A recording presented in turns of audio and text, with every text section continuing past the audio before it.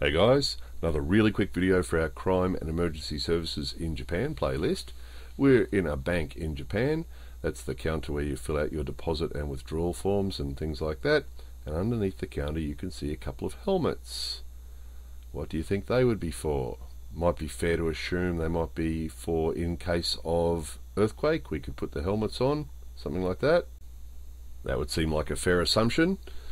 However, we asked one of the bank staff why the helmets were there, because we hadn't actually seen them in a bank before, and he said they were in case of robbery. So here we are on the second floor in a little office of the same bank, and they've got helmets hanging on the wall here as well. So the idea is if there's a robbery, the customers and the staff of the bank will put the helmets on to protect themselves.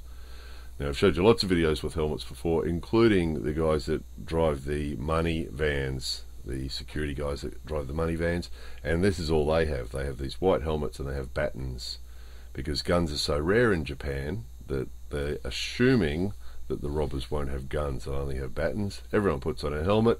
That'll make them safer, won't it? Anyway, there it was. More videos coming soon.